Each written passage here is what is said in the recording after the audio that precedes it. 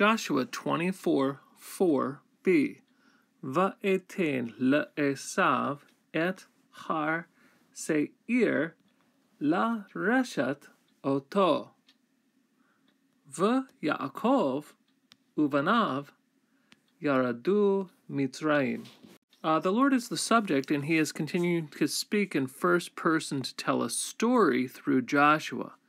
So here we have, I gave, the Lord gave, to Esau Mount Seir for an inheritance his, or for his possession.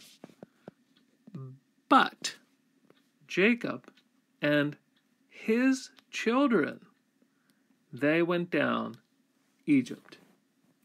So we'll add a preposition here. They went down to Egypt. Va'etain, we have once again nun, tav, nun. This is kal, vav, consecutive, imperfect, 1 cs. So, and I gave, and I gave.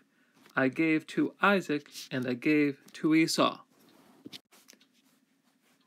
L'reshet, this is sort of the segalization is what we see sometimes.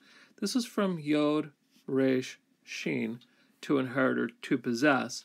And when we have the kal infinitive construct, sometimes it goes into this segulate form. And one more verb, yaradu, from Yod, Resh, Dalet. This is a kal perfect, 3 CP. The subject being Jacob and his children.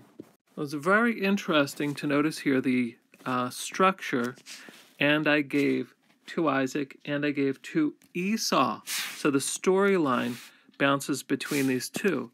But then we have the perfect verb, which functions here as background, and then this creates the sense of a but, disjunctive sort of vav.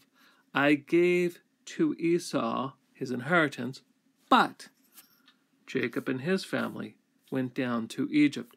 So we start with some background, setting us up for the main character of the larger story.